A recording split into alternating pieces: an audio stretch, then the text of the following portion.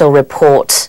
South Korean consumers these days are enjoying a different kind of shopping experience. An innovative business model is behind the emergence of what are called shop-in-shops. As the name suggests, they are shops within other shops.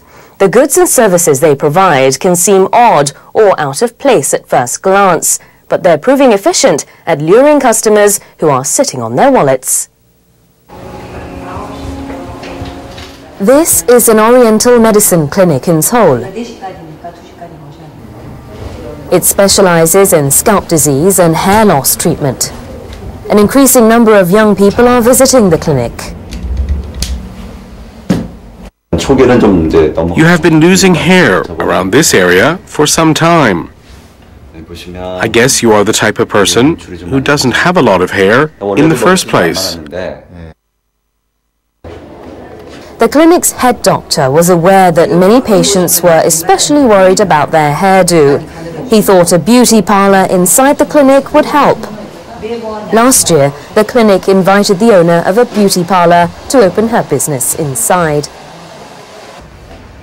Many of these patients don't want other people to watch them as they get their hair done, so they are all treated in individual rooms. This woman felt uncomfortable about her thinning hair. Today she came to have her hair cut and permed. Beauticians cut some hair and keep it to study.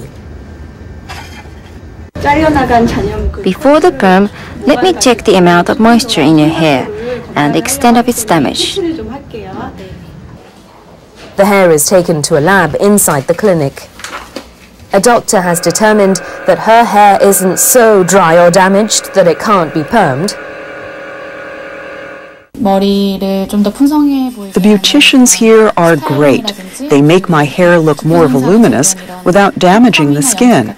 That's why I like it here. The beauty parlor is helping our research. People of all ages and people with or without hair loss come and give us hair samples. Parlor customers also visit the clinic for medical treatment. We're now getting 30% more patients.